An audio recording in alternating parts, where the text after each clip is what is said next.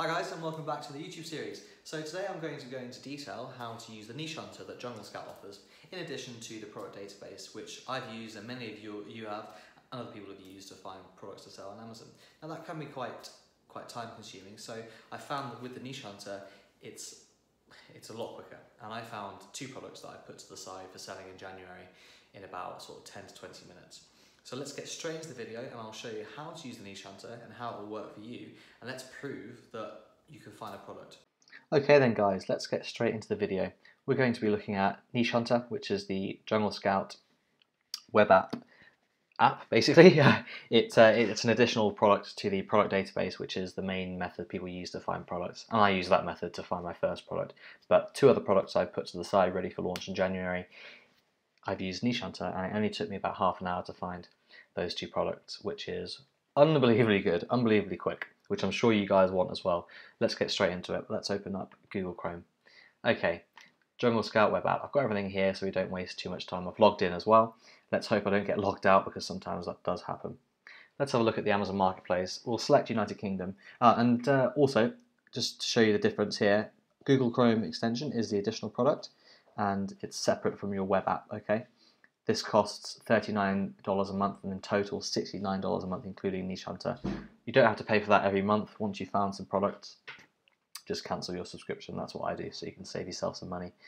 Okay, let's have a look at the categories. Now, some categories are better than others, and most people like to select categories they're familiar with and they've sold in before. And I quite like these two: health and personal, home and kitchen, pet supplies, toys and games. They're really good categories, so we'll just select one. Let's select home and kitchen, for example's sake, because we don't want to be scrolling down through endless numbers of products, because we want to get a product ready to be investigated and hopefully make some good money from. Now, these are your filters. We will select, I don't know, say average units sold per month. Let's put 100. Oh, sorry, let's put 100. If I can get to 100. That's so annoying, isn't it?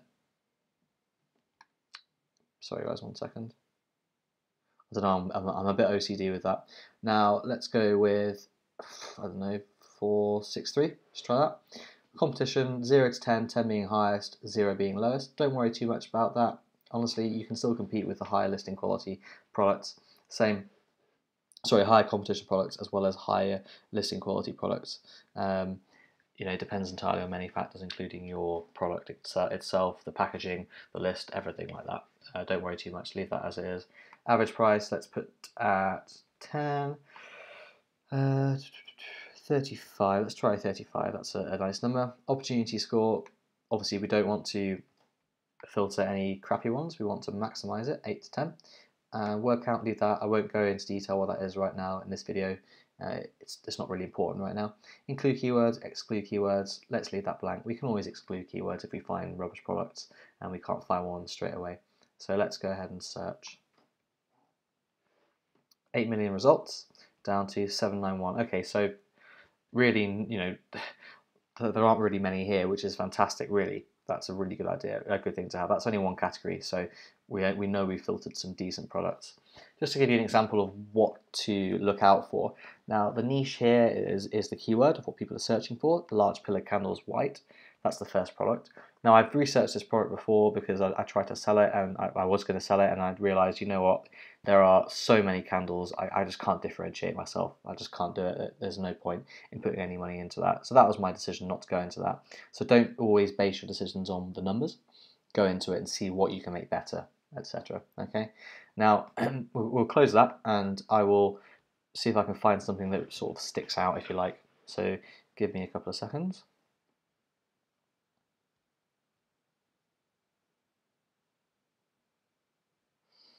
Okay, Joseph water bottle. Now some of you will probably know what that is right now. I don't. Let's have a look. Okay, so it's a children's branded water bottle. Okay, I've seen them all over the place in the shops and that sort of stuff, and they're being sold by Amazon, so I wouldn't even bother competing with a brand that's being sold by Amazon. It's a bit, yeah. I mean, even that says one competition score and 9 opportunities. So, like I said before, go into the product and have a look. Let's close that one up and have a look at something else. Sea glass, okay, candle. Wreath rings, let's have a look at wreath rings. Okay, I know what they are. Okay. Now, I'm pretty sure you can get this on Alibaba. I don't think it'll be a difficult thing to source. We will have a look at it though. And let's have a look at the score it's giving you. 9 opportunity and 1 competition. Obviously, don't base your decision completely on that. Have a look at the product. So let's go into Amazon and have a look at this product, the wreath ring. Okay, the moment of truth. Let's have a look. So it's bringing up the products as per the Jungle Scout web app, Niche Hunters list here under the keyword wreath rings. Now that looks like quite a good product, quite a professionally made one. It's got a nice shrink wrap around it, perfect. Okay, it's got 91 reviews, so it's a decent product. There's no way we can't copy that with Alibaba in China. So we'll go and have a look anyway. Now I've opened up the Jungle Scout app. This is the Google Chrome extension, and you have to have it. It's really important that you have it. If you don't have it, then you will struggle. There are other apps out there, but they're all very similarly priced. And to use this with a niche hunter is very important. And I'll show you that now. I'll show you how it works. It will give you a list of the products on the first page, including the sponsored products. And these are the organically ranked or the ranked ones on the first page. Now, it says here medium demand with low competition. That's a good sign. Immediately, that's a good sign. Don't always worry about it being not being high demand. It can still be a very good product because some people immediately cancel that and go, oh no, it's medium demand, there's no point. Of course, there's loads of reasons to get into a medium demand product with a low competition, because sometimes it means it's a lot of people will see that and fob it off, and they'll go, oh no, I won't go with medium, I'll stick with high. So it gives you opportunity as well. If you're watching this video, it gives you more opportunity then. So let's have a look at the revenue. Revenue is decent, £5,000 to £9,000 a month. Now, I know it's not the biggest 20,000, 30,000 plus £40,000 products, but please don't be disillusioned with sales revenue being the most attractive reason to get into a product, because their profit margins could be quite small. They could be 5%, 10%. That's just an example of what to look out for, including the seller. So what that means is you've got fulfilled by merchant and fulfilled by Amazon. We are all fulfilled by Amazon. What I'm teaching and what you want to get into is fulfilled by Amazon. And you send your stuff to Amazon and they fulfill it for you, they send it out. And the benefit of that is it comes with Prime, the next day delivery, which everyone loves.